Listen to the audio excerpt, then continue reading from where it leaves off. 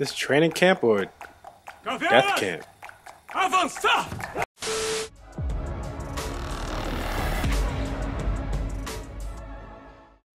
What is with you guys? Keep the former back in the building for yet another movie reaction, guys. Today we're getting into Elite Squad 2007, or of course more commonly known as Tropa. Bear with me, native Portuguese speakers. Anyways, there should be no secret as to why I'm here right now. I mean, if you guys have seen my City of God reaction at this point, you know that I absolutely adored that movie. Amazing movie to come out of Rio de Janeiro, Brazil. One of my most favorite places on the planet, to be quite honest. Which kind of brings me to why I'm reacting to this movie today. I recently took another trip out there a couple months back. Met up with a good friend that knows that I do reactions to movies. Saw my City of God reaction, and she swore by this movie, Elite Squad. Said that I had to react to it. If I love City of God, I was absolutely going to love this one too. I mean, there's also a number of you guys in the comment section of that reaction video that suggested this movie as well. So here we are. So naturally, I am excited to get into this one. I will be playing this with the original Portuguese dub with English subtitles. I do have to work on my Portuguese. I am getting there, trust me. As for City of God, I'm going into this one not really knowing anything about what it's about. But based on the cover, it seems like a, I don't know, more militant type movie. Anyways, before we get into it, guys, hit the like and subscribe button for your boy. I have the full-length reaction on my Patreon, link in the description box below. And without further ado, let's do what it do. Mas o meu Rio de Janeiro é o cartão postal. Mas eu vou falar de problema nacional. No resto do mundo, esse tipo de armamento é usado na guerra. Aqui são as armas do crime. O que aconteceu no Rio de Janeiro era inevitável. O tráfico e a polícia desenvolveram formas pacíficas de convivência. Quando o convencional honesto sobe favela, parceiro, geralmente dá merda. No Rio de Janeiro, quem quer ser policial tem que escolher. Ou se corrompe, ou se omite, ou vai pra guerra. Caralho!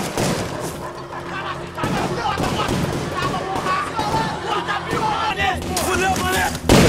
Vou morrer, cara! É foguete, meu irmão! Vou morrer, cara! That is nuts, man. Calma, só isso. That is, bro, there's no amount of money in the world that could compensate these cops for having to go through this. O nosso símbolo mostra o que acontece quando a gente entra na favela. E a nossa farda não é azul, parceiro. É preta. Não vai subir ninguém! Vai subir Military ninguém. police. Vai subir ninguém! Eu já tava naquela guerra faz tempo e tava começando a ficar cansado dela.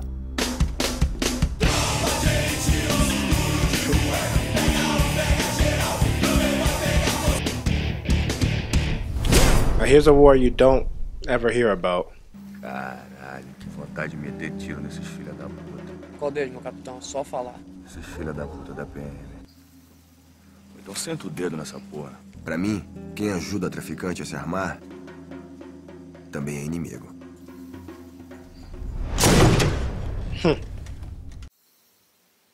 Then you have to go home like everything's normal. Deixa eu pegar aqui antes. Peraí, amor, eu botei a mesa pra você ali, senta lá. Eu vou ter que sair agora, vou ter que chegar cedo no batalhão. A guerra sempre cobra o seu preço. E quando o preço fica alto demais, é hora de pular fora. E o Neto e o Matias acreditaram na mesma conversa mole de sempre. Eram uns anjinhos. Mas era de caras assim que eu precisava. Vamos começar a trabalhar aqui que eu quero levantar essa viatura até o final do dia. Vambora. Pô, mas sem peça. Não quero saber, Cabo Tião. Vamos começar a trabalhar aqui. Qualquer coisa é só me procurar. Bom trabalho a todos. Nenhum dos dois estava à minha altura. Mas um deles ia ter que me substituir. Eu sou a Maria. Esse aqui é o Dudu, a Roberta. Policial do Bob, parceiro, tem que saber onde pisa. Vai fazer ficou, né? Nós vamos subir à noite, vamos subir perdendo efeito surpresa, vamos subir debaixo de tiro. Vai morrer gente, coronel. Nascimento! O que vocês acham que o governador vai fazer? Correr o risco de uma bala perdida acertar a cabeça da sua santidade? É claro que não, parceiro. Ele vai ligar pro Bob. Yeah, I agree with Nascimento on this one. Eu ia ter que continuar subindo favela por causa do Papa. Só que eu ia subir armado, parceiro. e de farda preta. Desculpa ter feito você vir até aqui, André, mas aqui a gente tá cheio de trabalho. Vamos lá? Vamos lá, lógico. Vem, aqui é a sala da administração. Merito, esse aqui é o André. Mas um policial tem que saber onde pisa. Madrinha, vamos no flip hoje? Ah, hoje... Entendeu? Como o Panóptico Conde Beton, que era aquela prisão da época, que a gente já tinha estudado. O Matias não devia estar ali. Mas já que estava, tinha que dar o flagrante e autuar os maconheiros no artigo 12 da Lei 6368. No way, is it legal to smoke marijuana there? You better take a hit before he blows his cover. Ele tem problema de vista, eu não tinha reparado isso ainda. Deve ser por isso que ele tá indo mal na escola. É, quando eu tinha a idade dele, tinha essa mesma dificuldade. Fique tranquilo, sacou? A galera aqui no morro tem consciência social, tá em casa, fica tranquilo. Yeah, you think you can relax. He's in the belly of the beast. E esse papo de consciência social é uma puta de uma hipocrisia. Pra mim, traficante é traficante. Aí, Xuxa. Chaveco, traz dois aí. O que me fode é o sujeito que nasce com oportunidade e termina entrando nessa vida. E aí, Pati? Vem. Licença, licença, licença. Só um minuto aí, irmão, por favor. Eu sempre me pergunto quantas crianças a gente vai ter que perder pro tráfico só pra um playboy enrolar um baseado. Ciente, Carvalho. Já avisei que vai dar merda isso. Nascimento, ordens são ordens. Vai todo mundo convergir pro Largo da Raia, que fica no centro... Is he okay? Tá tudo entendido? Why does he look so troubled? I mean, besides the suicide mission that they just sent them on.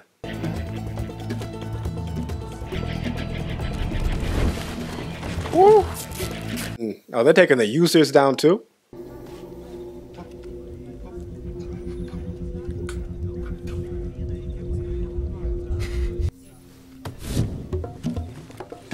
Okay, I'm guessing this means kill. Oh! Eu vou perguntar uma vez só. Quem tava com a carga? Estudante. Bota a cara aqui. Bota a cara aqui. Damn, man. Oh! Tá vendo isso aqui? Tá vendo esse buraco aqui? Você não viu? Você viu! Você viu! Quem matou? Pode falar! Damn, BOPE don't play, man. Fala! Vamos ver agora. Vamos ver agora. Fala agora! Fala! Fala! Oh, aponta agora! no. Aponta agora! Aponta agora! Quem tava com a carga? Vai! Damn, this is rough. I mean, it's sad, but I get why they're doing it. You know what I mean? To beat the dealers, to beat the thugs, the gangbangers, they have to be worse. They have to be even more intense, more brutal than them. Que? A polícia. É, professor, porque todo mundo aqui sabe que na favela os caras chegam batendo mesmo, saca? Chegam dando porrada, esculacho geral lá. Uma vez a Maria e a Natália, a gente tava indo pra Búzios, a gente foi parada lá naquela blitz, os caras foram totalmente agressivos. This is actually really interesting, man. Being from the U.S., we talk about police brutality all the time, but hearing it from another country, especially like Brazil, it's interesting how people think about it as well. Acredito que na polícia tenha corrupção, tá? Mas em sua grande maioria os policiais querem fazer um trabalho honesto, um trabalho... Tá maluco, irmão? He's gonna expose himself, man. People are gonna figure out he's a cop or an insider or something. É questão de ordem, vamos deixar ele acabar de falar, né? O mínimo, né? Ok? Então, Guzmão, do apartamentinho de vocês, daqui da Zona Sul, não dá pra ver esse tipo de coisa, não, tá? Vocês estão muito mal informados, estão muito mal influenciados por jornalzinho. Bro, I know how you feel, man, but you gotta blend in. You can't be talking like this. A senhora era do movimento? Era, sim, senhor. Ele era fogueteiro. A mãe do fogueteiro me fez sentir remorso. E para um oficial do BOP, esse é um sentimento muito perigoso. Tenente, carburador de Santana, 518. Carburador de Santana. 518, carburador de Santana. Sim, senhor. Escuta aí. Como assim trocaram o motor? Alguma guarnição vendeu esse motor novo, deixou isso aí pra galera. Que guarnição que trocou essa porra? Vou dar uma olhada pra você, pode deixar. Aí você vai falando com o Fábio que ele pode te arrumar alguma coisa no comércio. O senhor não pode me ajudar também? Descansado. O Neto tentou resolver os problemas pelas vias That's gotta normais be e os corruptos super fizeram aggravating, man. The only person in your job that cares. You might as well just not care or just be corrupt like them. Deixar eu vou, capitão, mas já acertei por hoje. Como tu acertou? Tu não acertou nada comigo, parceiro. Olha o pessoal chegando aí. Acertei com a Oliveira. Caralho, a área é minha, não pode, meu irmão. E o Ademar é amigo do batalhão, pô. Capitão, não leva mal não, tô cumprindo ordem. Ordem de quem, pô? Do Bira. Que Bira é esse? Que Bira é esse? Bro, there's no type of communication or synergy in their whole department. Everyone just does what they want. And they wonder why things... Coronel, é o Fábio. Tá criando confusão, tá atrapalhando o nosso esquema lá do negócio. They even called it a scheme, a towing scheme. Vai embora pra casa que essa área é minha. Working in an apartment like this would just make you crazy. Sargento Rocha, o que eu tô pedindo é um direito meu. Eu não tiro férias há 4 anos, sargento. Damn, man. É só o senhor fazer publicar o que já foi combinado. Eu posso até te ajudar. Aliás, eu vou te ajudar. Entendeu? Eu quero te ajudar. Agora você tem que me ajudar a te ajudar. Corruption. Even more corruption, man. Dispensado. O Neto só tentou cumprir a This missão. is so demoralizing, man. E acabou como eu. It's just so demoralizing. It's a wonder how not everybody just goes completely corrupt or just does their own thing. Uh-oh. Oi, tá tudo bem? No, Tudo bem. nah, he's definitely bothered, man. And I don't think it's the heights, man. He's having panic attacks. Eu vou te encaminhar pra psiquiatria. Psiquiatria, mano? Porra, é essa, mano? Não dói, não. 12 homicídios no mês? Como é que eu posso apresentar esse relatório pro comando? Bom, coronel, eu acompanhei o trabalho do aspirante e pra mim o relatório tá correto. Estão em área de maré 2. É mais fácil mudar o local do crime do que localizar os criminosos. Tem muito comandante safado que reduz a criminalidade jogando defunto na área de outros batalhões. Só que na PM, parceiro, ninguém fica de bobeira. Morte na praia, meu filho, é afogamento. Mas, comandante, tinha uma perfuração no Você corpo. é legista, por acaso? Não, senhor. Segunda-feira eu quero um novo relatório aqui na minha mesa. Esse aqui, ó. Não existiu. Yeah, how dare you, Neto? How dare you do your job, right? Só posso responder a sua pergunta se eu souber realmente qual é o seu problema. Coronel. Capitão, eu preciso do senhor na missão do Papa. Missão dada é missão cumprida. Estamos entendidos? He may not last until the Pope mission. Vira lá o filho da puta lá, ó. Ué, pode pegar a propina aqui da boate também? Ah, Neto, tenho família, parceiro. Ganho 500 conto por mês. Mas enquanto eu ganho nisso, vocês vão ficar com o dinheiro todo pra vocês. Que dinheiro, rapaz? Ninguém tem dinheiro aqui não, rapaz. Não tem nada, isso aqui com a palhaçada de vocês aí. Ué, Fábio? Vocês querem honestidade? Fica aí, fica Ué, aí. Fábio, porra. Ué, compadre, porra. See what happens when you try to go against the system? Colou de Chama o Paulo logo pra resolver isso. Que camarada, Sardinha? Teu camarada passou aqui em nome do coronel, entreguei o dinheiro pra ele. E aí, sumido? Tudo bem. Working, Maria. Keeping your city safe, Maria. Well, relatively safe. Olha quem é que tá chegando lá. Fala sério, Maria, nossa barra. Sujou. Yeah, see? They're already catching on. Vou botar uma pilha nesse filho da puta agora. Aguenta aí. Peraí, ó, não vai arrumar confusão, hein?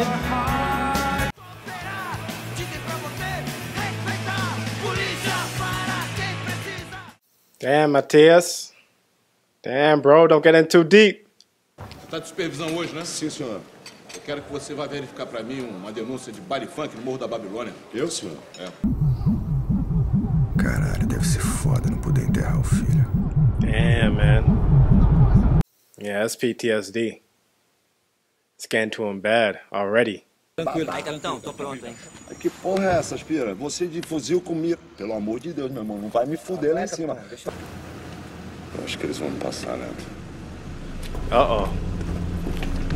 Matias, Fala aí, Neto. deu merda a parada, meu irmão. Qual foi? O que houve, cara? Os caras estão achando que foi o Fábio que fez a parada. Oh. Vem comigo, porra, vem comigo, porra. Aí, tá contigo aí, Tenente, pô. Damn, I knew this was gonna happen.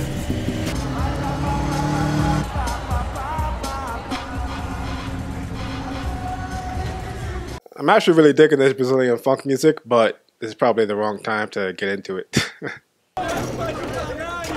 Outside of all the guns and drugs and gangs, this would probably be a pretty cool party. E nego afobado em favela, parceiro, faz merda.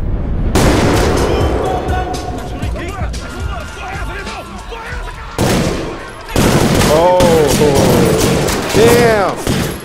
Oh, they're shooting civilians.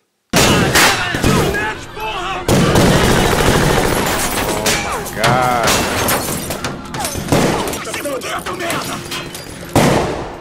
They were right, man. This whole situation was held by just a very delicate thread.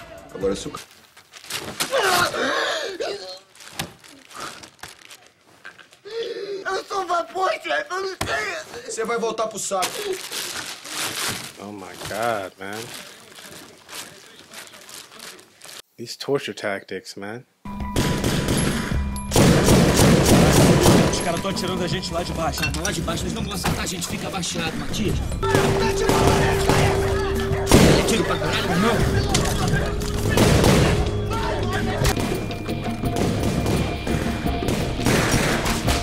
So crazy. This is a whole war zone in somebody's neighborhood. The people live here and are hearing all this going on. They can't even tell who's the cops. Então hoje os senhores vão aprender a carregar corpo. Sim, senhor. Sim, senhor. Os senhores estão esperando o quê? Vem, senhor. Estourou? Right now? Tem certeza?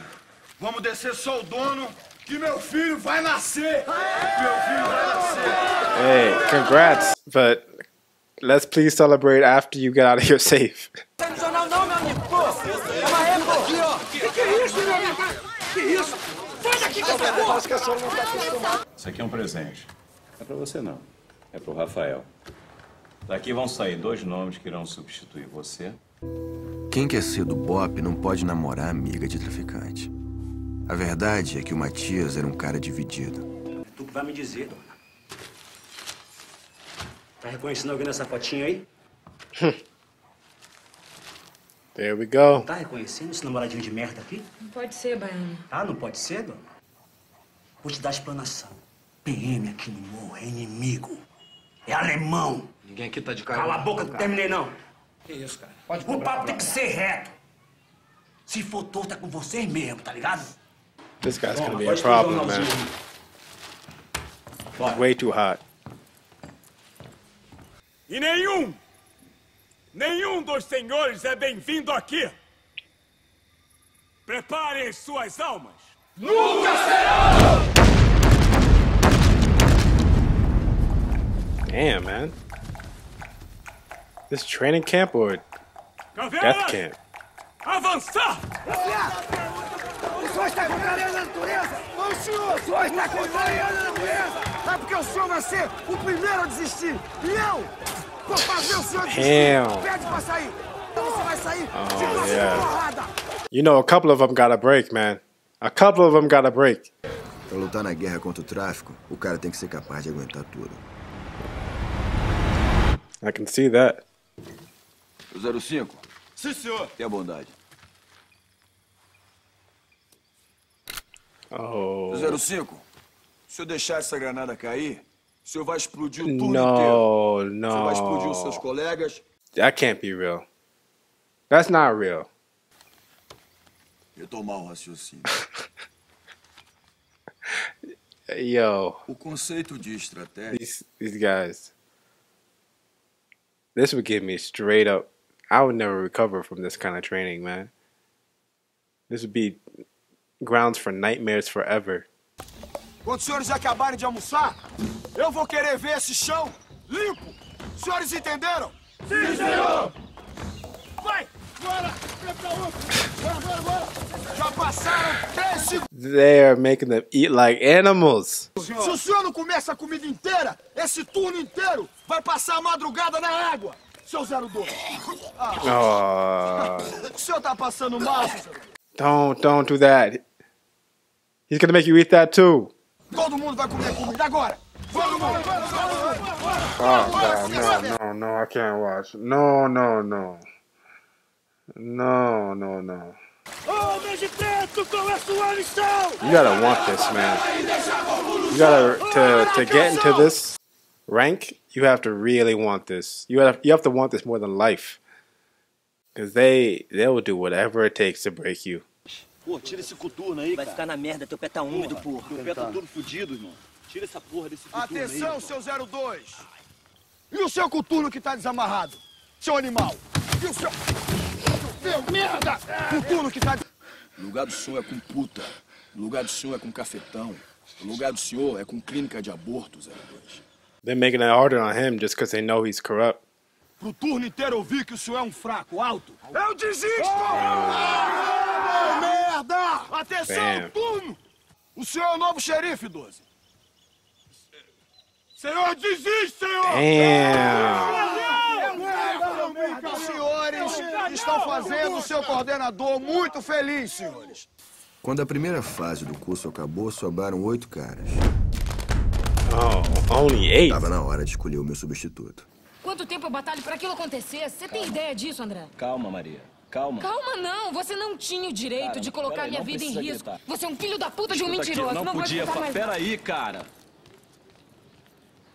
Maria. Come on, man. How do you think this is gonna turn out?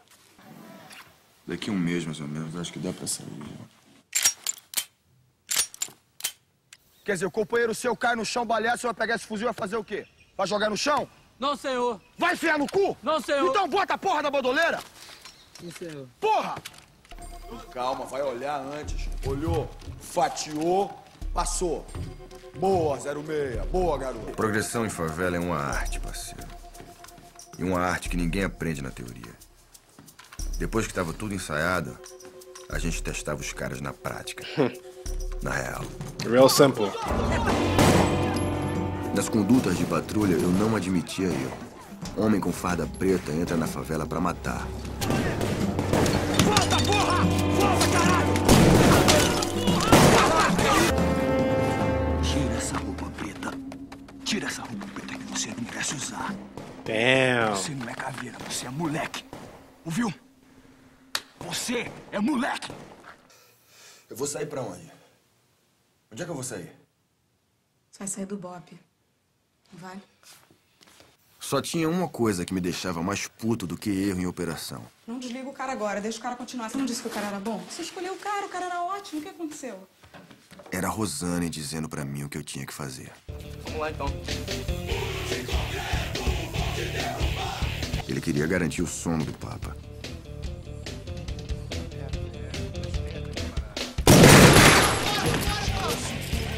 Damn.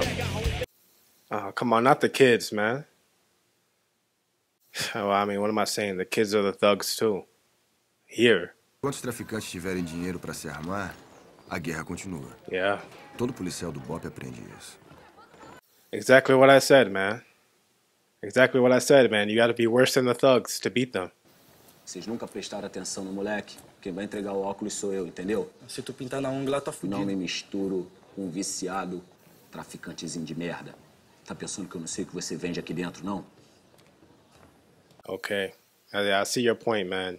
You don't deal with drug dealers or scumbags, but you deal with people who deal with drug dealers or scumbags, right? Doesn't quite work that way. You can't play both ends of the fence. Que ele falou que parada, irmão.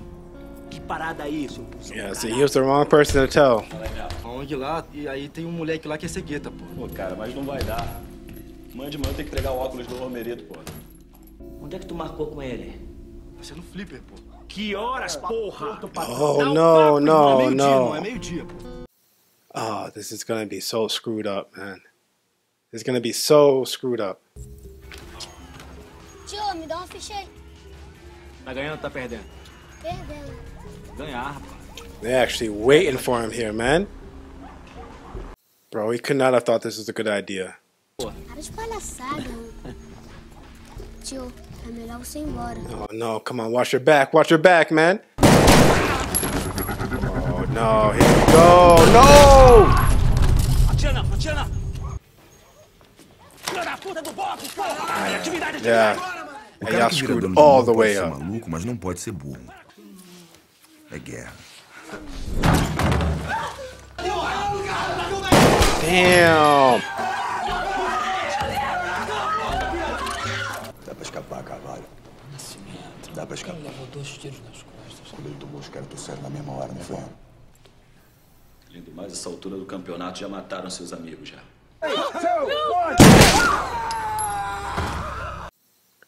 Damn! Oh my God! No! What they doing?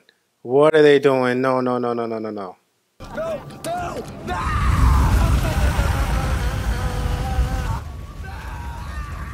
This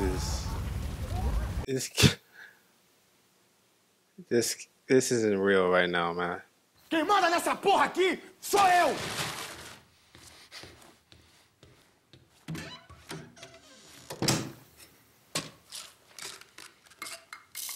What the hell is he doing, man? Na noite passada, o BOP encontrou 2 corpos carbonizados no alto do Morro dos Prazeres. Ih, não é lá no morro? Só A polícia acredita...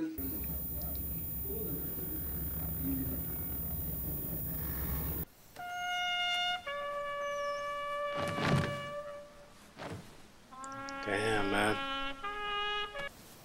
Eu conheço alguém que pode te ajudar. Só vou dizer se você me prometer que não vão fazer mal pra ela.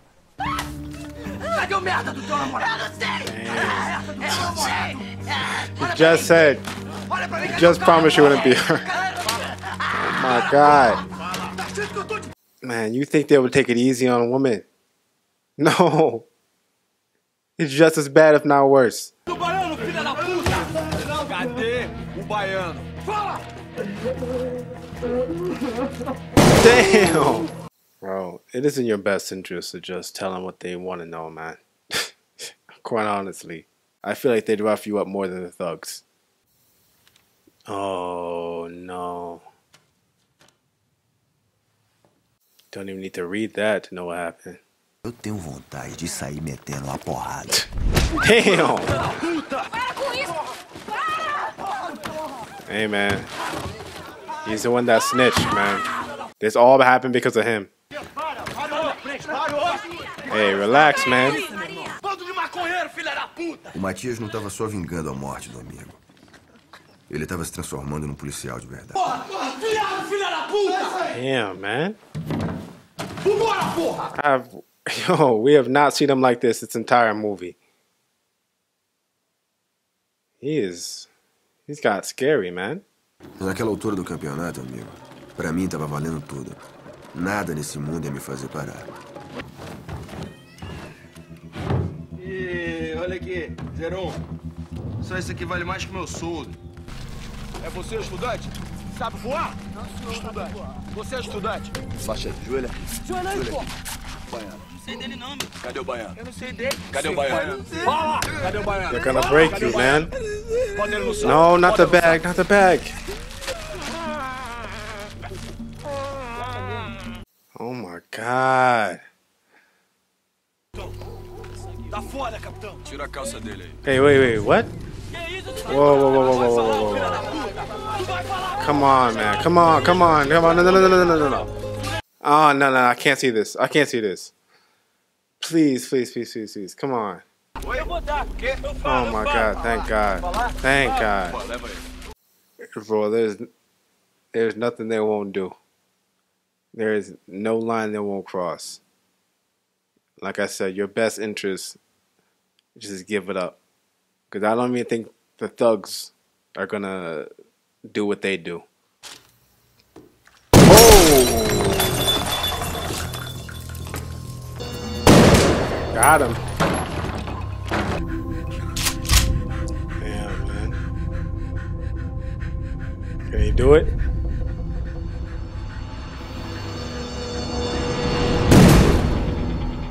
Guess so. Wow. That's the end. Wow. Intense, man. Wow.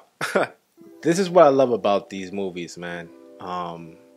Just like City of God, it brings so much realness and authenticity to some of the most uncomfortable realities that are happening in this city. And it's even more interesting watching these movies as a foreigner sometimes because, you know, just like a lot of places in the world, you know, we deal with issues like police brutality, gang violence. And on the surface, a lot of it looks the same. A lot of the issues where it stems from looks the same. But the details can be very different. Like the deep-rooted issues can be a lot more complex and a lot more dark than, you know, a lot of us are used to. You know what I mean? Like in this movie, they deal with corruption from the police, the government, drug trafficking, And a big thing was the disparities between social classes, which I've heard a lot of times is a big issue in Brazil. Like the favelas can be viewed as their own separate entity. They're completely run by the gangs, so the police really can't enforce the law there. So these places get flooded with guns, with drugs, you name it. So pretty much anyone who lives there, if you're born in these areas, which a lot of low-income people have no choice but to live there, you kind of have no choice but to get mixed up in that. And I've heard of military police in these areas, but I've never heard of the BOPE before. That was interesting to see. They pretty much come in as the city's last line of defense, and they see the worst of the worst and are trained to become the worst of the worst, which I mean I guess it's very controversial in a way. At their core, they want to clean up Rio. They want to stop the crime, they want to stop the corruption, but just how far will they go to do that, I think is a question. And not just how far can they go, but just how much can they take before it mentally starts to break them. By the end of the movie, we see Captain Nascimento pretty much lose it right before he's supposed to retire. At the sake of his job, his mental health starts to deteriorate. He gets panic attacks, PTSD. His wife leaves him, takes their kid. So he pretty much loses everything. And even he begins to struggle with the morality issues of what's right and wrong. You know what I mean? Are they going too far? Are people who are innocent getting dragged into this? But as a film, man, amazing. Amazing action, amazing acting. I'm not sure about this one, but I learned in City of God they pulled a lot of the actors straight from the favelas that they were shooting in. So I'm thinking they did the same with this movie, which is amazing because you get so much authenticity and realness dealing with people who are within that same situation, who have seen and experienced that same life. So it really felt like almost a documentary in a way, you know what I mean? But this was some real stuff, man. I mean, as a visitor of Rio de Janeiro, you know what I mean, you never see or hear about this part of the city. I mean, for good reason, you know what I mean? But it's an eye-opener to see what kind of issues such a beautiful city can face on the other side, you know what I mean? But guys, thank you for joining me on my reaction to Elite Squad. I know this movie has a sequel. If it's any good, let me know and I'll get into that one as well. Or if there's any other good Brazilian films out there that you guys are interested in me watching, let me know in the comment section below. Or possibly, maybe if you guys are actually interested in some travel content of me going to Brazil, I have some footage of my last visit there. I plan on going back actually, possibly to Sao Paulo. We'll see about that, but let me know. Let me know. I'm getting a decent amount of Brazilian viewers from my City of God reaction. So again, thanks for joining me on my reaction. Leave me your thoughts in the movie comment section below. Don't forget to like this video, subscribe, and catch you guys in the next one. Peace.